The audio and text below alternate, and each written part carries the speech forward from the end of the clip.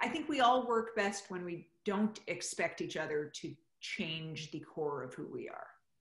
Just because this massive trauma entered our lives didn't mean I wanted to change everything about myself. I was still going to view the world with sarcasm and humor and be direct.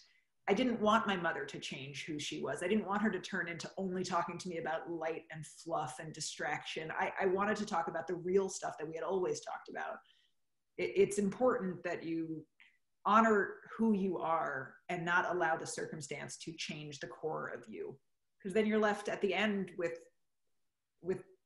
a different person. And you can change because circumstances will shape you.